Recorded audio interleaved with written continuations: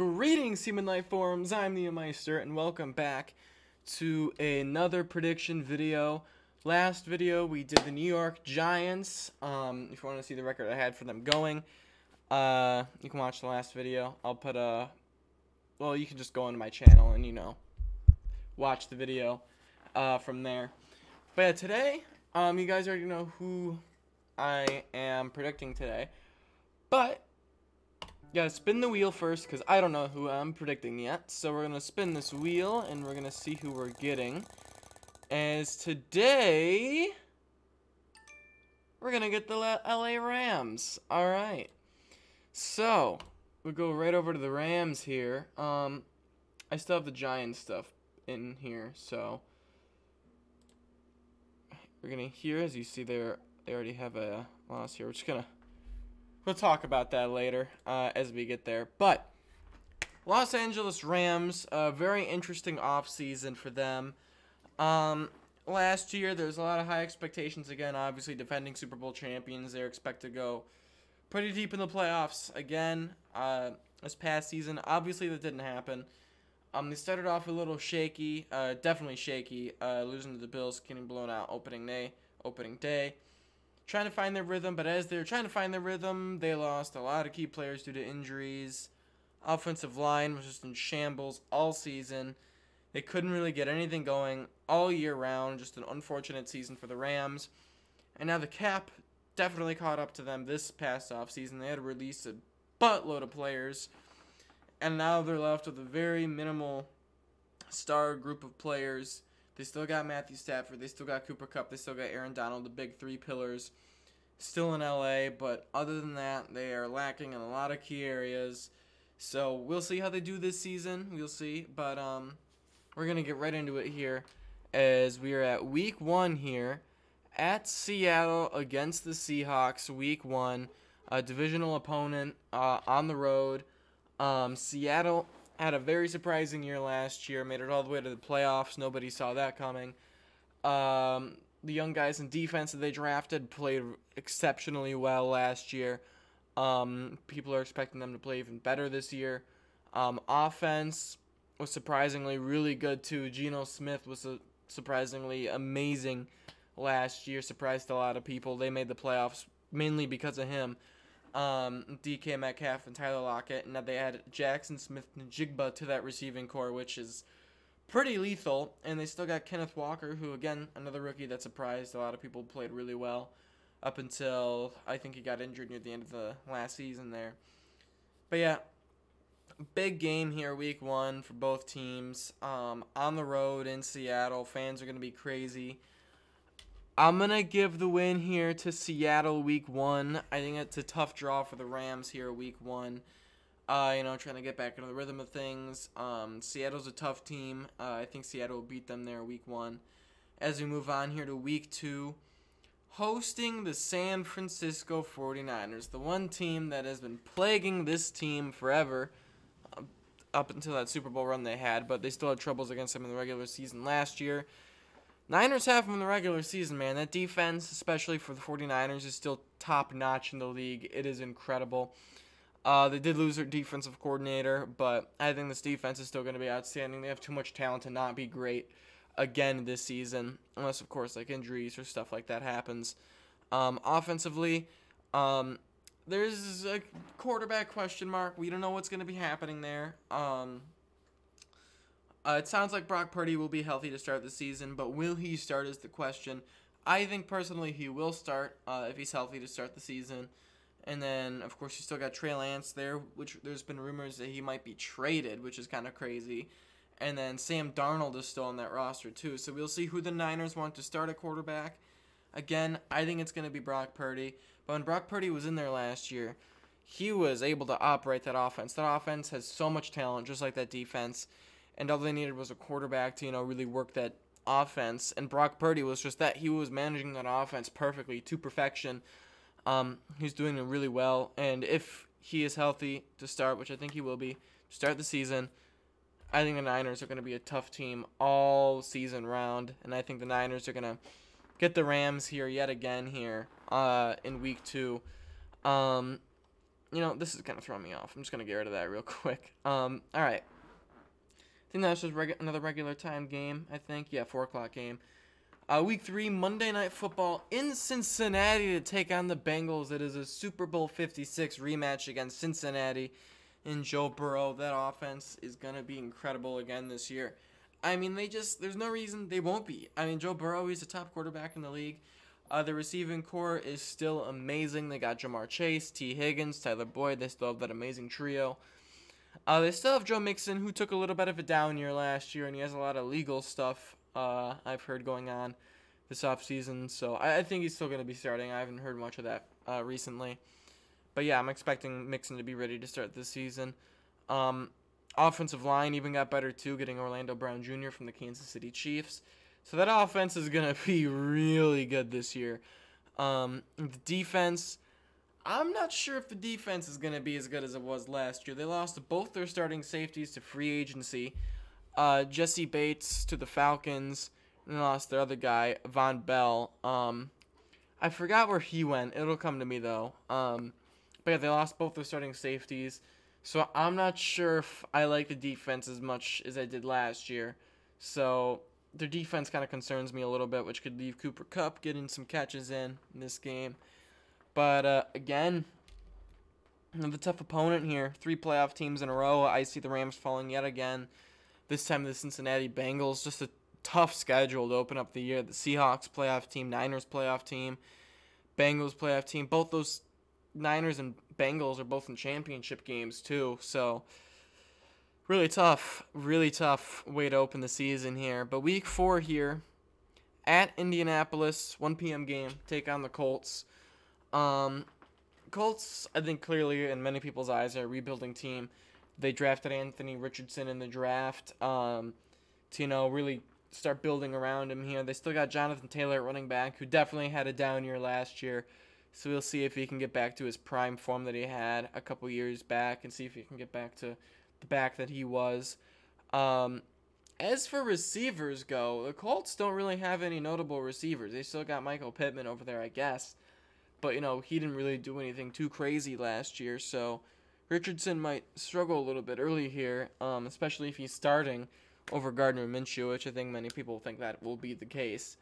And defensively, they still got a couple guys over there. They still got Kenny Moore. They still got Shaquille Leonard over there. They still got number 99, DeForest Buckner over there as well. So this defense will be a little bit tough. Will be a little tough over there in Indy. New coaching staff too, obviously. So there's going to be some obvious growing pains there. But I think this is where the Rams will get their first win of the season, week 4. Rams kind of know who they are. They have their core pieces, and they know how good they can play. The Colts, they do have a couple core pieces for now, I guess, but they're still undecided on if they will be those core pieces like Anthony Richardson. So I think Aaron Donald will be able to get to Richardson this game. I think this will finally be a game where Stafford can at least manage a game and get some throws in, maybe get a touchdown or 2 this game. I think the Rams will get the win here against the Colts. Finally in week 4, as we go over here now to week 5, hosting the Philadelphia Eagles, 4 o'clock game here on Sunday. This is another tough game. The Eagles won the NFC last year, so the Eagles are a great team. They're a great team on offense. They did lose Miles Sanders on offense to the Carolina Panthers, but got DeAndre Swift in a trade with the Lions. So I think that offense is still going to be electric with Jalen Hurts, A.J. Brown, Devonta Smith. That is just going to be an insane offense, and they still got Dallas Goedert over there also. That's going to be a tough team. And defensively, I thought in free agency before the draft, I think they definitely got a little bit worse. They did lose a lot of guys in defense, but they also replenished very well in the draft. So this team might not even take a step back. This team just is so loaded in every position possible, just like the Niners are, just like quite a few teams now in the league. But yeah, I'm going to go Eagles. Eagles are just so much more of a complete team here. It's going to be tough for me to pick against the Eagles this year. But yeah, I think the Rams are going to fall yet again here this time to the Eagles. Is you see a little bit of a trend here. They're already 1-4 going into week 6. Not a great start for the Rams. as Week 6 here. They're going to host Cardinals in a regular Sunday game. Cardinals are another interesting team, though. They're basically in rebuilding mode at this point. Kyler Murray tore his ACL like at the very end of last season, so there's a good chance he will not be starting here Week 6. And they still got James Conner, running back, who maybe took a little bit of a step back last year. They still got DeAndre Hopkins, great wide receiver. Still got Zach Ertz over there, tight end, but with no Kyler Murray to really bring that offense together, they might have some struggles there in Arizona offensively. And defensively, they did take a step back defensively last year. They didn't do much to address it this year. They even lost J.J. Watt, too, to retirement. So Cardinals are going to be another team that's going to be struggling this year, which a lot of people are going to be seeing struggling this year. So I'm going to go with the Rams getting their second win of the season. 2-4 record after Week 6. Moving right along here. Another 4 o'clock game here for the Rams.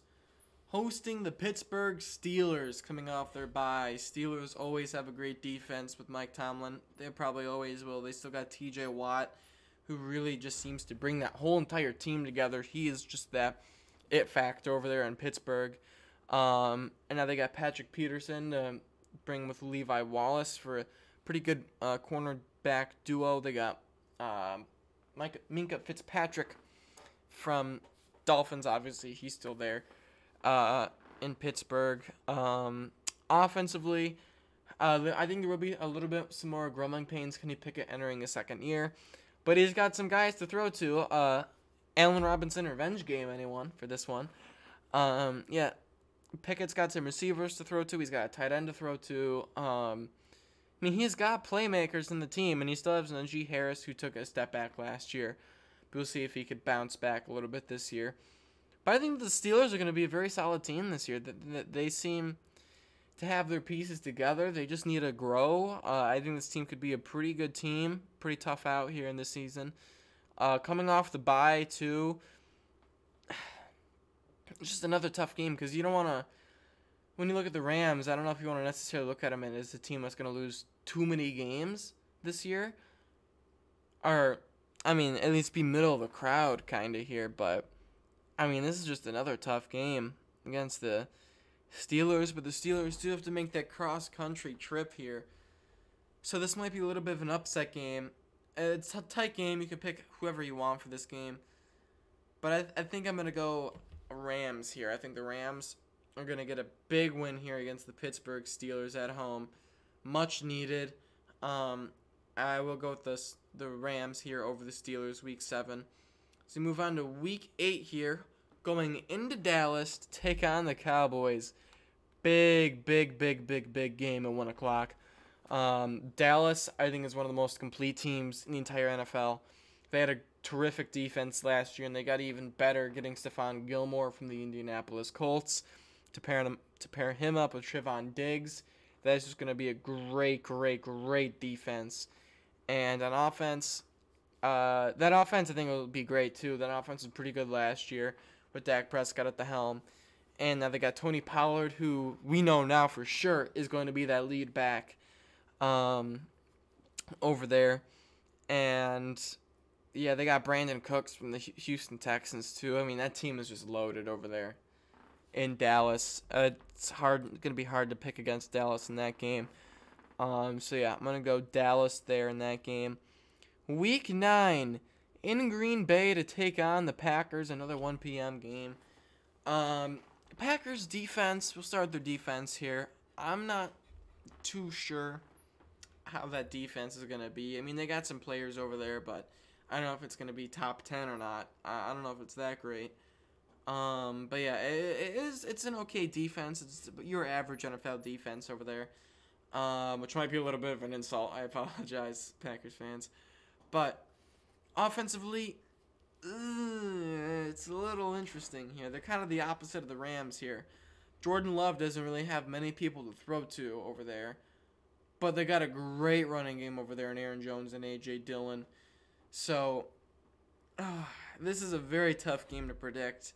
This game is another game that, could go either way here. Packers got the running game Rams don't. Packers don't really have the receivers there besides Christian Watson. Rams do. They got Cooper Kupp and Tyler Higbee. Defensively, they got Aaron Donald. Packers don't have Aaron Donald. Very tough game here. Very tough to predict. I think I'm gonna go Rams here, Week 9. I think I might go Rams. Another tough game. You could easily go Packers. I could very well, when Week 9 rolls around, I could very well pick the Packers to win this game because teams change very quickly throughout the course of a season. So I think not the Packers. Well, I do think the Packers are going to lose here. I think they're going to lose to the Rams. Very tight game to predict. Having their bye Week 10, nice time to really have a bye and refocus here. As coming off the bye, they will host the Seattle Seahawks. Again, another tough game here. Division rival. We already talked about the Seahawks here, except it's at home a little bit later through the season. I just feel like the Seahawks are going to have more of that chemistry this year, I think they have more of that chemistry. I think they are a little level up here from the Rams. Maybe this point in the season too as well. I'm going to go with the Seahawks sweeping the LA Rams. Rams falling to 4-6 here. Rams trying to stay in the mix. As they will get the Cardinals here again, which they probably will maybe have Kyler Murray back at this point. But even if they do, he's still going to have to slowly work his way into the offense here. So it's another tough... It's a tough situation for the Cardinals, man. It really is. But yeah, I'm going to go Rams. I think the Rams are going to sweep the Cardinals here this season. Quickly get back on track here. Beating the Cardinals. And then big game here, afternoon game. Hosting the Cleveland Browns. Really big game. Really, really big game. Browns don't really have too many playmakers in defense, but they did get Zadarius Smith from the Minnesota Vikings, pairing him up with Myles Garrett, which I think will be a pretty darn good rushing duo, if you ask me. And offensively, it's a toss-up whether that offense is going to be good or not. If Deshaun Watson can get back to form, like how he did in 2020, that offense is going to be so good. They got Amari Cooper, they got Elijah Moore, they got Donovan Peoples-Jones. I mean, that offense might be really good. And they still got David Njoku and Nick Chubb, arguably the best running back in the National Football League. Oof, very tough game. Very, very tough game. Nick Chubb versus Aaron Donald too, so that'll be an interesting matchup there. But I think I'm gonna go Browns. I think they just got a couple more playmakers than the Rams do, and it's later in the season too for those playoff push teams. So yeah, I see the Rams falling here to the Browns. Week 10 in Baltimore, another AFC North matchup. In Baltimore to take on the Ravens here, another 1 p.m. game. Ravens coming off their bye. I think the Ravens are going to be a very good team this year. Their defense is always solid. I think it will continue to be solid again this year. Offensively, I think it's going to be much better. They're always a great rushing team. And now they add Odell Beckham Jr. to that mix of receivers, if he can stay healthy. And plus, another revenge game here, so Odell Beckham could have a big game here. But yeah, I'm going to go Ravens here, if they can stay healthy. Which is a big if, because they get injured almost every single season, unfortunately. But if the Ravens can stay healthy, I think they'll be able to take care of business here against the Rams. Which is, again, unfortunate for the Rams. Rams are kind of slipping down the standings here a little bit. 5-8 now. As they get to host the Washington Commanders here Sunday at 4 o'clock. Seems like Sam Howell or Jacoby Brissett will be starting. Not really clear on who's going to be starting. It might be Sam Howell, but if he doesn't turn out to be good, it might be Jacoby Brissett, or if injuries happen. So many unknowns. But what is known is Terry McLaurin is great, and he'll continue to be great this season. Defense, not really too many notable players over there. Yeah, Washington's in a very interesting situation. Nobody really knows what to make of them, really, kind of average, maybe below average kind of team over there. But yeah, I'm going to go Rams at home. The game to kind of try to get back into the fight here, falling down these standings over here, is now on Thursday Night Football. Big rivalry game here against the New Orleans Saints. Saints got a new quarterback, Derek Carr. He's going to be there for the Saints in a playoff pushy game right here. Huge game here on prime time. Running back in New Orleans is Alvin Kamara. He's had some legal issues himself going on. All these running backs having legal issues. I don't know what it is. But yeah, I think he'll be starting this season. Receiving core, Michael Thomas, if he can stay healthy. Chris Olave, that'll be a scary duo over there, you think? So it could be a very tough team over there.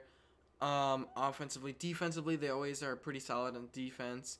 I think they'll continue to be pretty solid here on defense. Very tough game here. Very tough game to predict. Because the Rams are kind of that middle of the pack kind of team, you know? So it's very tough. But obviously, you can tell the Saints are making a push here this season. As the Rams are just trying to stay competitive while recovering from their cap.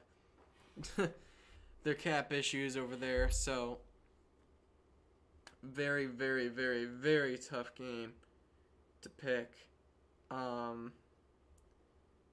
think I'm gonna go Saints here. I think the Saints will get the win against the Rams. Unfortunately for Rams fans, 6-9, pretty nice record if you ask me. But we're gonna move on here. You guys already saw who I'm picking to win this game. New York Giants. In my Giants prediction video, I was saying the Giants are a very good team. They didn't really make too many acquisitions in the offseason, but they kept their core players together, which is most important. But I don't know if there's going to be any real increase of play from the Giants this year. There may or may not be.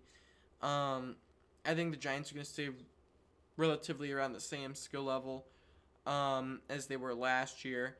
And the Giants are in a different situation than the Rams are, which is one of the main reasons why I picked the Giants to win, is because the Giants are trying to stay as competitive as they can in their division, as it doesn't seem like the Rams are really doing much to stay competitive in theirs, which is why I picked the Giants to win here, especially late in the season. Giants will probably need it a lot more than the Rams do here. And then Week 18, to end the season in San Francisco against the 49ers. Really tough game here for the Rams. I'm going to go with the Niners here yet again. I think they'll be swept by the Niners. Niners, they know how to beat the Rams. They know how to beat them. So, yeah, I'm going to go Niners there. That is my prediction. I'm predicting the Rams. May not like it, Rams fans, but a 6-11 record right there.